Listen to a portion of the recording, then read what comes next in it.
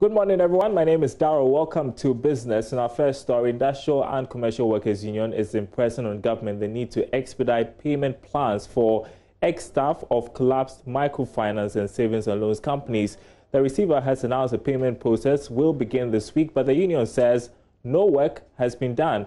Secretary General of the ICU, Solomon Kote, at a press conference called on the Bank of Ghana to release funds to pre-finance the payments.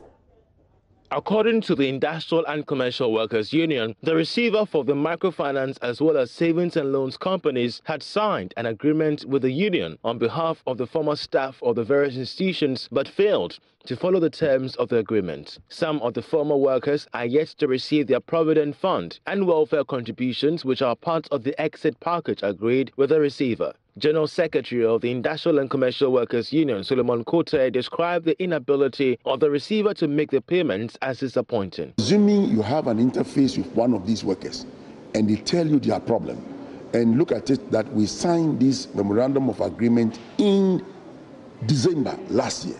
Okay, how many months now? 7 months now. Wherever they had gone to borrow to make sure that they survive, they have said, oh, in the next few weeks, because that is the message we are having. So we said that the excuses to the unending payment schedule is our problem. So assuming that the pre-financing that the Bank of Ghana is going to do, they have received the money and they have scheduled the payment, that could have been the good news. But as it stands now, those statements, and a particular one that even hurt us the more, was that payment will be arranged in the coming weeks. That makes it open. Nobody knows when. Hence, we feel as a pressure group, this is the time we must let them know what the individual Ghanaians, okay, who too low fault of theirs, what they are going through now, so that we could have a good year. On his part, Chairman of the Coalition for Collapsed Savings and Loans and Microfinance Staff, Solomon Donko, told Joy Business that the effects of the coronavirus is adding more burden to their plight. Since August last year, most of us are home. Our savings also have been used to offset loans that we had. So the little savings that you had that you could use it to do something, that one has been used to offset your loan. And then, as we are all seeing the COVID-19, additional expenses that you have to incur because of this disease. In some instances, both husband and wife have been affected. So the hardship is just too much for us. The union is calling on government to fast-track the payment process for the former employees, or they will take appropriate steps in the coming days. Other news, German Development Agency GIZ has allocated 110 million euros for emergency COVID-19 support. The agency is expected to allocate a further 130 million euros before the end of the year. Meanwhile, the GIZ, together with Resilience Against Climate Change program, has donated personal protective equipment worth 400,000 Ghana cedis to 14 districts in the Upper West, Savannah and Northeast regions.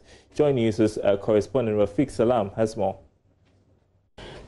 Northwest team leader of the market-oriented agriculture program, MWAP, Dr. Andrew Herbert, before presenting the personal protective equipment worth 400,000 Ghana cedis to 14 districts in the Upper West, Savannah and Northeast regions to help contain the spread of the COVID-19 pandemic, explained why they are supporting such a venture. COVID-19 started impacting the work that we did and we do in this area from around the middle of March, when because of COVID-19 mitigation measures, we could no longer hold meetings or trainings with large numbers of people. And we were forced to put in place a rotation system for our staff between home and office, which disrupted our normal working patterns. We've been very fortunate, I think, in the northwest of Ghana with relatively few cases, and I know of no one actually amongst our staff or partners who has tested positive for COVID-19. However, we cannot afford not to be vigilant and not to take mitigation measures seriously. Narrowing the situation to Ghana and to the northwestern part of the country, Dr. Andrew Herbert noted that though the number of confirmed cases are relatively low, they need not rest on their oars, and hence they need to donate the personal protective equipment to those areas. I'm honored then, as the team leader of the market-oriented agriculture project in northwest Ghana, in collaboration with the Resilience Against Climate Change project REACH, to be in the position of formally handing over to 14 district departments of agriculture, regional coordinating councils for Upper West, Savannah and North East regions, what is in excess of 400,000 Ghana cedis worth of COVID-19 PPE. It comprises 5,020 reusable face masks, 212 gallons of alcohol-based sanitizer liquid, 3,236 200 milliliter containers of the same hand sanitizer liquid, 304 jumbo-sized rolls of tissue paper, 1,120 dispensers of liquid soap, 189 infrared thermometers, 102 Veronica bucket stands that are equipped with bowls and Veronica buckets, and 100 foot-operated washing stations, and also to sensitize 5,229 posters. So let us hope and pray that with the use of these items amongst our partners, none of our partners contract COVID-19, and we contribute also towards a situation where we continue to record very few cases of the disease in Upper West, Savannah and North East region, or better still, none at all. One municipal chief executive, Isaac Mumin, who received the items on behalf of the Upper West Region Minister, Dr. Hafiz bin Sali, thanked GIZ and the European Union for the kind gesture, pledging that the items could be put into good use. And there is a need for us to put our heads and efforts together to slow down the effects of the pandemic in the region.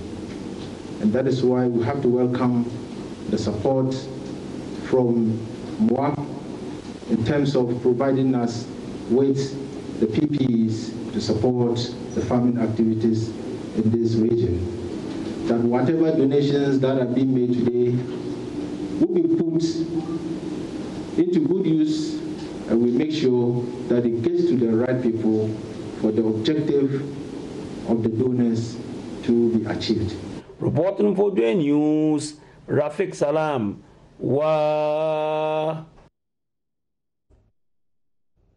And that's it for Business. Sports is up next.